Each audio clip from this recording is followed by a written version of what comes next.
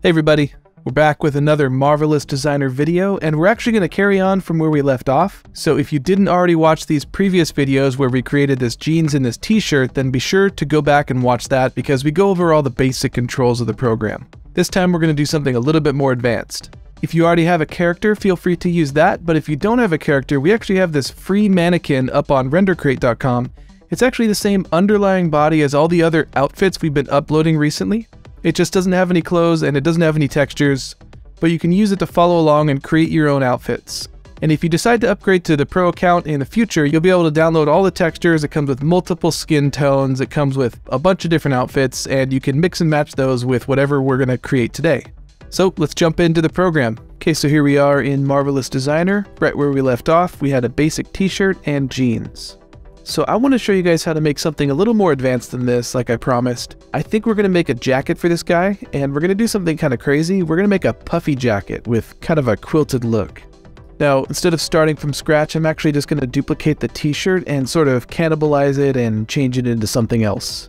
Control C for copy and Control V for paste, and drop it over here. We'll fix that in a second, but let's select the original t-shirt and then right click and freeze. Okay. Now just so we don't get confused, you can see I've already changed the colors of the t-shirt and the jeans. I'm going to do the same thing for this new jacket, and here's how you do that. Over here on the right, you can see I've got some fabric or some materials. You can go ahead and click add to create a new one, and you can name these if you want. I'll call this jacket fabric, and you can choose whatever color you want right here. Maybe I'll go with a purple. And then you select the garment and click this little button here on the right of the fabric, and it will apply that fabric to the selected garment. Now just a quick note while we're here, you can change a few other things about it. You can adjust the roughness or the shininess of it. You can make it metallic if you want to, whatever you want. Down here at the bottom under physical property, there's actually some simulation presets where you can choose the way it behaves. We're not going to really mess with that too much in this video, but just know that you can make it behave and move like denim or leather or faux fur or whatever you want. Okay, I'm going to move this back over to his torso, and we're going to make a bigger jacket. So first thing I'm going to do is scale this up so it's bigger. I'm going to press simulate to let it relax, and we can see it's actually kind of stuck inside of the original t-shirt. So here's another tip to help you deal with that. I'm going to press undo, and if I have my garment selected, notice over here on the right we have an option called layer. By default everything is on layer 0, but if you set it to a higher number, Marvelous Designer will know that you want it to be on the outside of things with a lower number. So I currently have my jeans set to layer 1, my t-shirt is set to layer 2, so for the jacket I'm going to set it to layer 3 and press play, and now you can see it doesn't get tangled up as much on the deeper garment. Okay, so now we basically have a long t-shirt. Let's change the silhouette of this thing so it resembles more of a jacket. So let's extend the length of the sleeves. Remember in that first video when we were extending the jeans, I mentioned you don't really want to extend it all the way in one go because it starts to freak out. So go a little bit at a time and then let it simulate and adjust it to make sure it's landing where it's supposed to. Okay, now I'm going to taper the sleeves. All right, perfect. Let's give it a collar now. So I'm going to go up to create a new rectangle, and I'll just draw one out like this. And then we'll duplicate it, Control D to duplicate and mirror so they're connected. So this is going to start on the back and sort of wrap around to the front. So I'm going to actually flip this around. Same thing with this one, flip it around. So those are going to connect, and these edges connect to the top of the neck opening. Okay, let's sew this center line together like that. And you can see we have one long edge here, but we're going to sew it to two different edges, so we can't really use the basic segment sewing. We need to use free sewing. The hotkey is M. So I'm going to start here in the center of the back panel and click from the center edge out to here. And then I'll start here, and you can see that actually puts a little dot for you so you know how far to sew. Then I'll click on this, sew the rest of the length, and then hopefully this lines up pretty close. There we go. I just pressed play and you can see it's kind of freaking out. The reason for that is I forgot to set the layers for these new collar pieces. So let's undo, and I'll click on these new pieces, and I'll set these also to be layer 3 so they stay on the outside of that undershirt. And there we go. You can see there's a little bit too much fabric in it. It's kind of bunching up at the top. So we can actually shorten this top edge. I'm not too concerned with the fit yet. I'm just trying to get all the pieces in place. Okay, so we have all the parts we need. We've got the torso, We've got long sleeves and we've got a collar. And now it's time to adjust them to make them look a little bit more like one of those puffy jackets. So the first thing is, I think puffy jackets should be a little bit shorter and then have a cinched up sort of tighter waist at the bottom. So I'm going to shorten this even more. And I'm also going to grab these outer corners and give it a little bit more breathing room so it's more baggy. Now I'm going to create a smaller waistband so it actually bunches up. So let's go create a rectangle. So I'll start here and I'll draw a new rectangle. This is again the bottom edge of the jacket, but I'm not going to make it as long as the current piece because I want it to actually bunch up when I sew it together. I want it to be a little bit tighter. Okay, let's duplicate this piece. And they're kind of flying off into space, so let's bring those back together. Now I'm going to copy paste, Control C, Control V. This is for the back panels. And now I'll hit Control D to duplicate so we maintain symmetry. And then position them at the back where we want them to go. And let's sew it up. So I'm going to use segment sewing. The hotkey is N. And I'll sew this together. And then we'll sew this upwards to the panel that already exists. Let's press play. Oops. Looks like I forgot to set my layers again, so let's undo. I always do that. I grab those new pieces of fabric and I'll set it to layer 3. Cool, so we can see we've got kind of a tighter, what looks like maybe an elastic waistband, and then a baggier midsection. And it's starting to actually take shape and look like a really cool, interesting garment. Now I'm actually going to open up his jacket here in the front so it looks like maybe it's zipped only halfway up. So let's go to Edit Sewing. The hotkey is B. And I'll select this edge, which is sewing up the center of the jacket here, and I'll delete it. And if we press play, the front should open. I think I want to zip it up to about here though. So let's undo. And I'm going to use free sewing to just kind of sew it halfway and stop. So free sewing, the hotkey is M. I'll sew it to about there. Let's go on this side.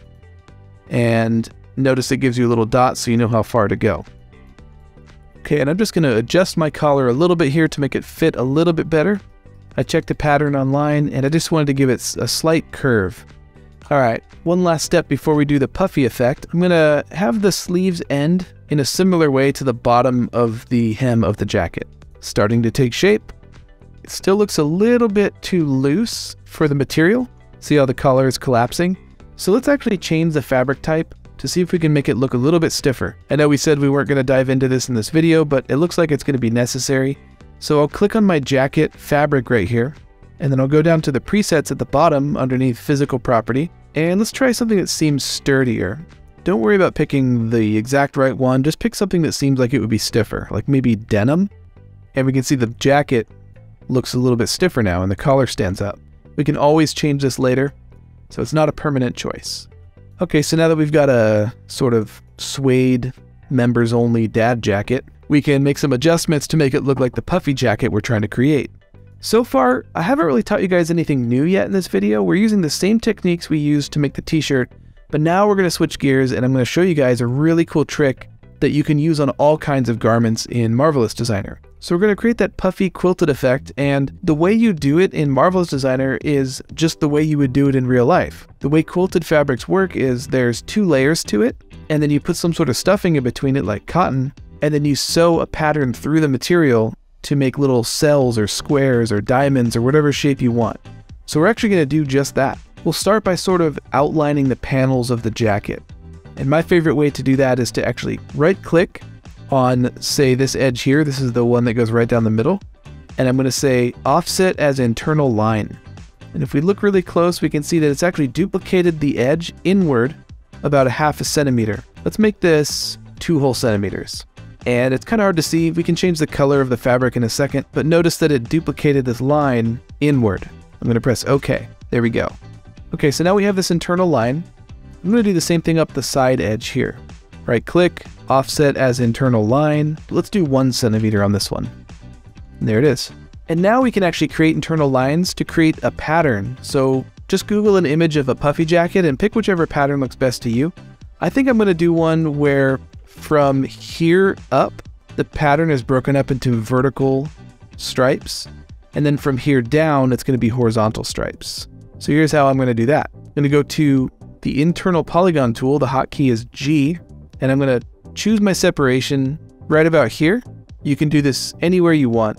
So to create a cut, I'm going to start here on my internal seam, and then I'll click here on this outer edge, And notice that it wants to keep drawing. It's actually trying to make a closed shape, but if you don't want to make a closed shape, you just want a line, just click one more time on that second point and it'll finalize and create a line for you. Now I want this to repeat on the lower half of the jacket. So I'll click on that and then I'll right click and I'll go offset as internal line.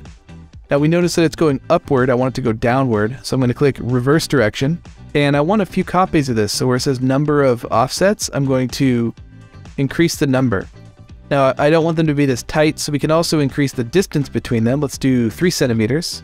That looks pretty good. Let's just increase the number of them until we get to the bottom of the jacket. That looks pretty good like that. So now we have these horizontal stripes. While these are selected, if we want these to go all the way to the edge of the jacket, we can right click and go extend or trim to internal line. And then these ones here, they didn't extend because there is no internal line that they're pointing at. So we have to actually click on these points and right click and go extend to pattern outline. And you'll see it actually jumps to the pattern outline. Looking good. Let's add some vertical lines here on the shoulder. And let's try diagonal maybe. I think that looks pretty cool. So let's duplicate this one. Right click, offset as internal line. And we obviously don't need that many cuts, so let's lower the number of them. Press OK. Looks like it got a little confused here, so we can actually just click this and bring it up. And then we can right click and I can choose extend or trim to internal line.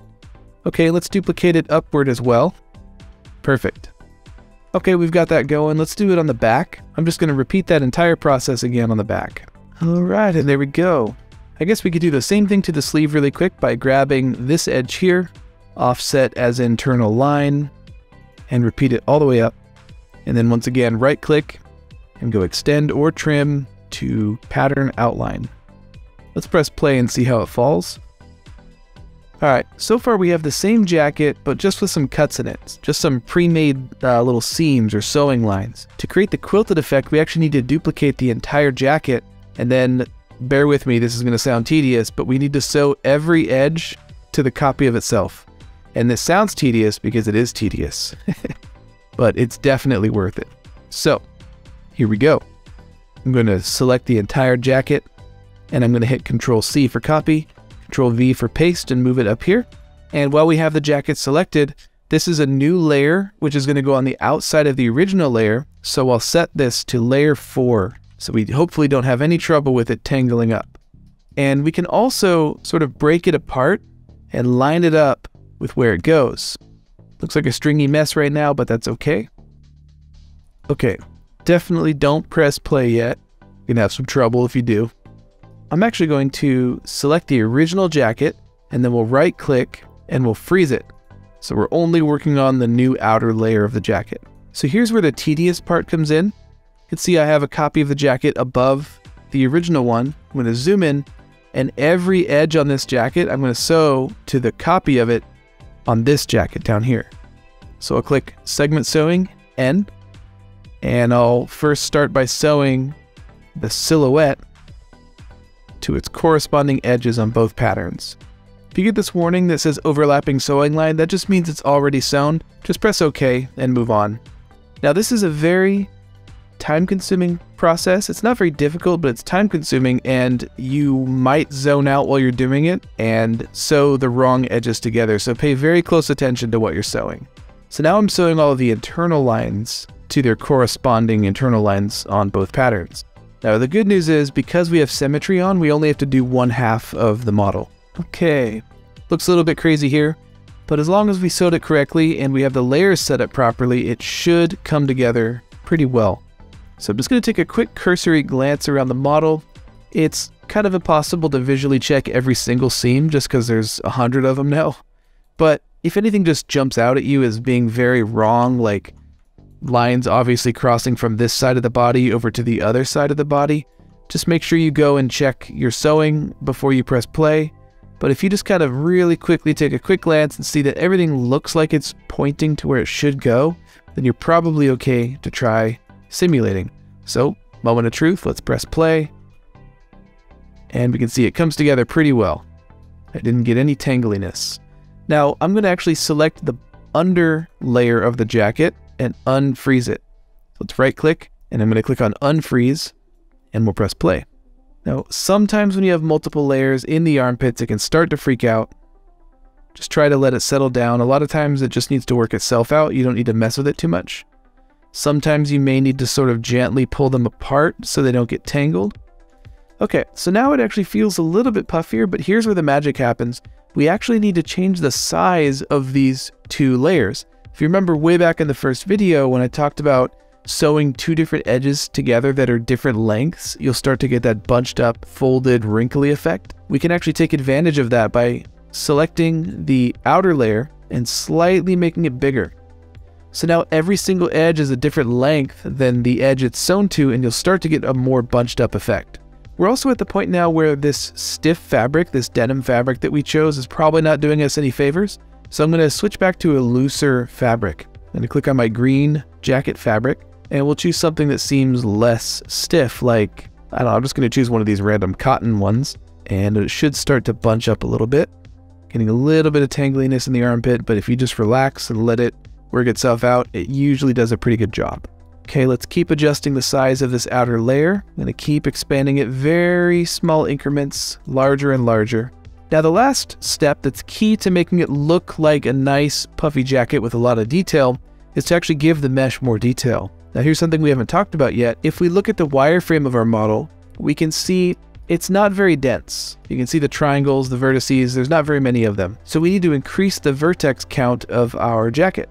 Now the way we increase the polygon count, it's a little bit different than the way other 3D programs sort of approach it. In other programs, you think about adding or smoothing or subdividing. So in Marvelous Designer, it's called particle distance. And the way you want to think about it is by decreasing the distance between the vertices, but maintaining the same size of the jacket, it forces it to create more vertices so they can be close together. So if I select all of my jacket patterns, and I go to particle distance millimeters, what it's saying is the average distance of all the vertices is about 20 millimeters. But if we say make it 10 millimeters, it's not going to actually make the jacket smaller, it's just going to add twice as many vertices so that they are 10 millimeters apart. So I'm going to press simulate to let it relax into its new shape. We should get some more detail in the jacket. It's going to run a lot slower, but we start to see a little bit of that folded, detailed look. I'm actually going to lower my particle distance one more step down to maybe 5 millimeters. Be careful with this. If your computer's not very fast, it could actually slow down or freeze. You can see it's running a lot slower now. But you can also see we're starting to get that really nice quilted, padded, sort of folded look. So this is actually a really great technique for creating anything that's supposed to be padded or quilted. I use it a lot for medieval knights and their padded Under Armour. It's good for leather jackets with big thick panels on them. And it's also good for things that are not clothing, like maybe a comforter for a bed or couch cushions, things like that. If you have any ideas for things you'd like to learn how to create in Marvelous Designer, be sure to leave a comment, and also be sure to subscribe to the channel so you're aware when the next tutorial comes out. I think I'm going to show you guys how to simulate these garments on an animated character next. And don't forget that the mannequin I've been using is free for anybody on ProductionCrate, and if you upgrade to Pro, you can download these casual outfits that we've already uploaded and add this puffy jacket to the collection. If you make any cool outfits with this mannequin, be sure to tag us on Instagram with it or post it to our Discord. Alright, later creators.